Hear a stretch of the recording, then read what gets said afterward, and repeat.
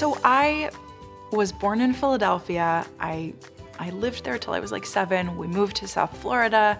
I lived there until I graduated high school. Then I moved to New York.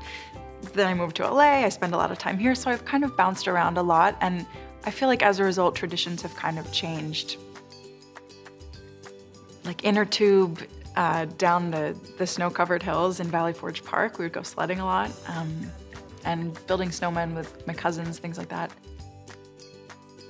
In Florida, it was driving around with my family and looking at the Christmas lights, and it was a palm tree kind of season.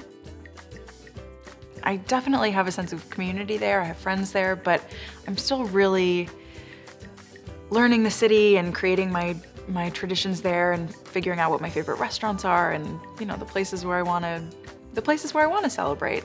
I'm sort of continuing to create new ones as I go, I think.